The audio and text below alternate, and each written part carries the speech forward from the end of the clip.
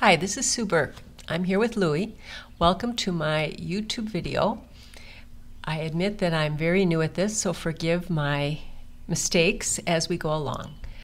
These are my technical mistakes, not mistakes about the science. The superglue identification method has been in use since 1978. Cyanoacrylate, also referred to as superglue, is an effective tool used by investigators to develop latent fingerprints. Heat it to cause the reaction to go more quickly, but essentially a cyanoacrylate needs to be a gas.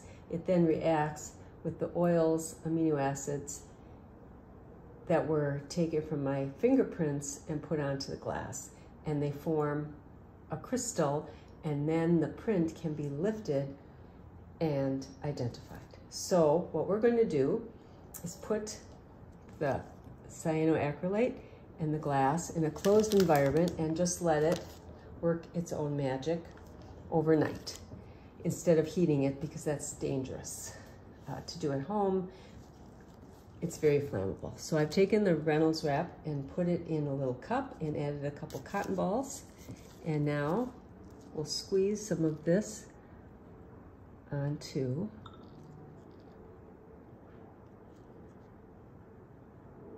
the cotton. We will now cover that up, safety first, and put this in the bag with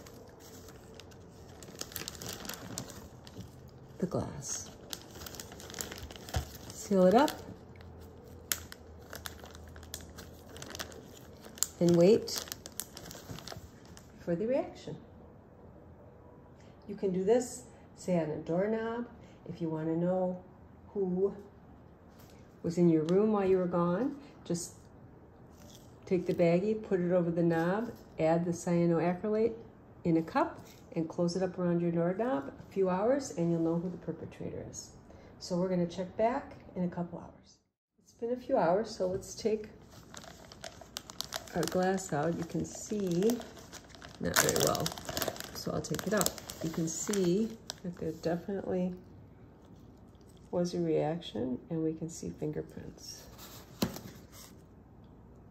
put a darker background on there.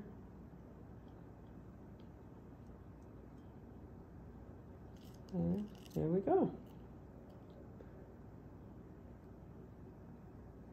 That one has some decent definition. Oh, maybe it's on this side. There we go.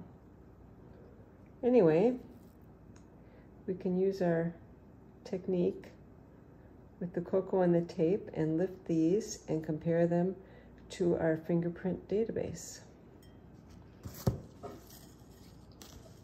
and figure out who grabbed that glass. Success! For instructions on how to create a fingerprint database, check my website at www.susanburkecook.com. Thanks so much for stopping by and watching my video. I'm sure as time goes on, my technical skills will improve, but certainly you can see that this science experiment works, and it'll be lots of fun to do at home. Thanks.